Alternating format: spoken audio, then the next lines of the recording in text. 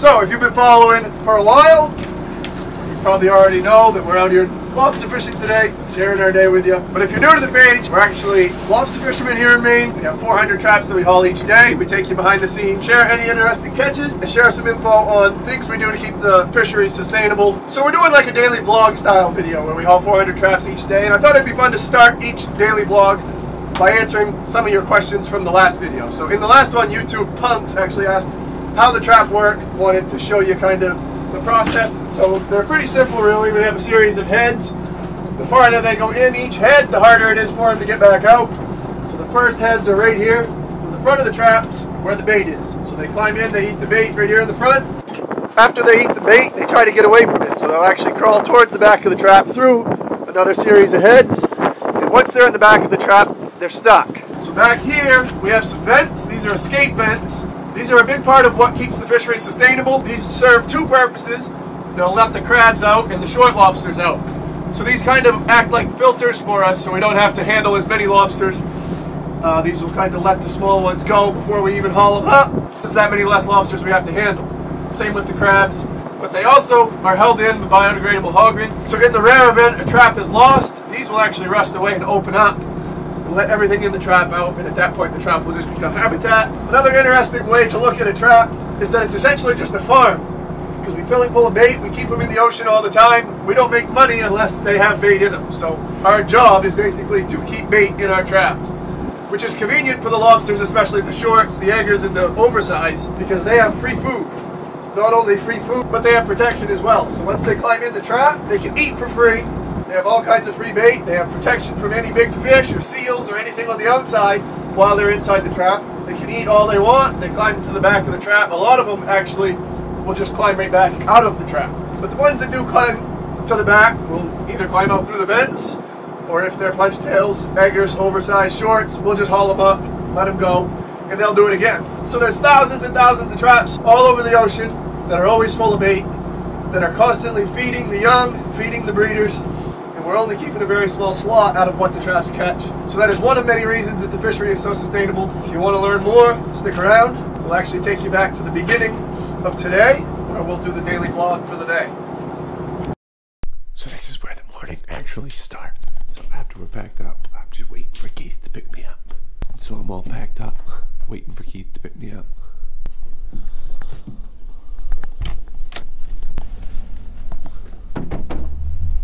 So the morning usually starts by checking the weather.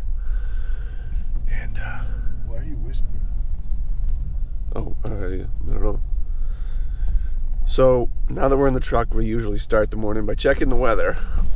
And this time of the morning is actually the hardest part of the morning, is getting from the bed to the boat. Once you get to the boat, we're good. But getting from the bed to the boat, we look for every excuse we can not to go, especially when the fishing's tough. I can get some excuses too. We can get creative with the excuses. We can. So the first search for excuses is the weather, and pardon my voice and my throat, I've got a cold. But so the first check is letting us down. We got 14 knots, which isn't a ton of wind. They're calling for a little bit of wind though. There's potential for an excuse. They're calling for 15 to 20 this morning. We do have some sea left over though, so it is going to be kind of nasty. We had a lot of wind yesterday, 5 to 8 foot sea. So step 2 is pick Griffin up. What up? I saw some comments in the last video, people wondering how we're videoing these, because you can see all three of us in frame. Everybody's like, who's running the camera? Griffin, we got a full-time cameraman now.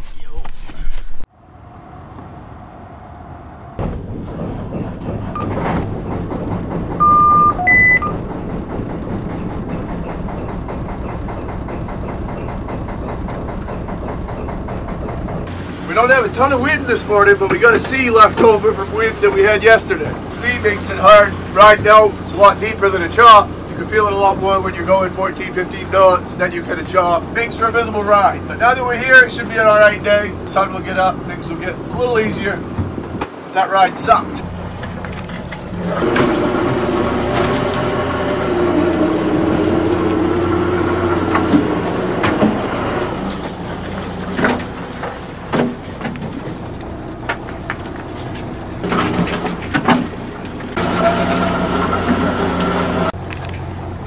No, it ends up getting caught.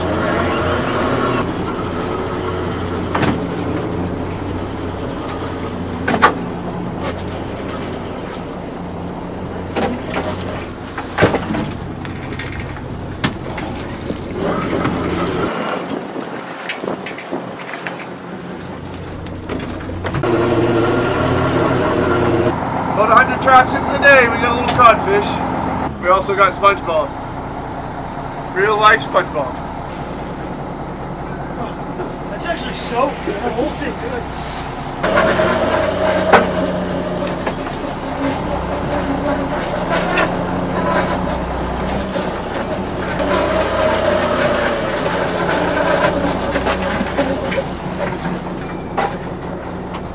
Nice egger. Full of eggs, brand new ones. This is the time of year they push them out onto their tail. We start seeing lots of eggers between now and February. She has no notch. We'll give her a notch if you're new. That signifies she's a breeder to future fishermen. If she's caught down the road, lets them know that she can't be kept. And don't tell them in the shorts, but we don't actually give a snack to every lobster we let go. I did this one time as a joke on the shorts, and now I can't let one go without them yelling at me in the comments. So now it's become a thing where every V-notch, every punch tail we do, or every barnacle cleaning we do, we gotta send them back with a snack.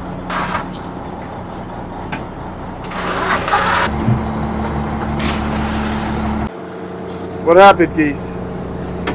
I went, slipped, fell into the holding tank for the lobsters. So now, for the rest of the day, I've got one wet foot. I don't know if there's a, probably soaked every bit of her up, yeah. So I'm debating on whether dunking my other foot in and even her out. This ain't good. We got a key. This goes back to the prank course from last year. He's either just trying to scare us or he's actually pranked us. We had a little prank war last year with another fisherman, but it kept escalating to the point we had padlocks and keys involved. I don't know if he's just trying to scare us or if we've actually been pranked, but we'll see. It feels kind of heavy. It's not even joking either. Unless it's just my paranoia getting the best of it.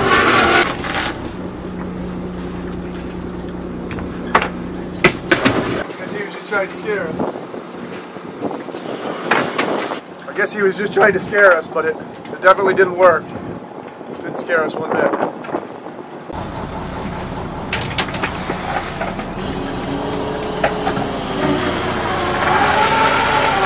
We got a huge egger, big one. Look at all of her eggs. Probably 40,000 eggs. We've been doing a new series where we see what they can crush. The other day we did carrots. They have no problem crushing a carrot. I don't think the pincher claw can do it. Oh, I am wrong. Pincher claw can also cut a carrot. Today we're going to see if they can crush an apple. Apple might be tricky, big to fit in her claw. It might take a couple tries. Maybe not. There's one.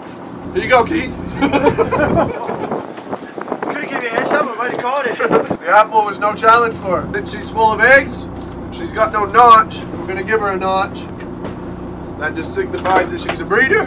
Wow. A little squeaky this morning. I got a cold. Tried my best. We've given her a notch. That signifies that she's a breeder to future fishermen. Lets them know that she can't be kept if she's caught in the future when she doesn't have eggs. We're going to give her a snack. I guess she's not going to let the apple go. She's taking the apple with her too. And a lot of people ask why I throw them on their back. And it's just to protect their eggs from the impact on the water. It was kind of passed down from my grandfather and great-grandfather. That's how they always released them. They always released them, actually. They would slow right down and let them go real slow. But we just toss them on their back so that way their belly doesn't hit right on the water. The eggs are very secure. We did a video in the past on them, actually putting the hose on them just to demonstrate what they look like in the water. But the eggs are very sticky. They are very secure, but it's just a habit that I've gotten into. Throw them on their back. Why not add a little extra protection for them? So we have made it to the end of the day. Thank God. I didn't think I was going to make it. I've been excited for days to end before, but never quite as excited as this one. My throat has had it. Turned out to be more than just a cold. Now I've got the back aches and the body chills. I'm going home to go to bed. We got to haul one more.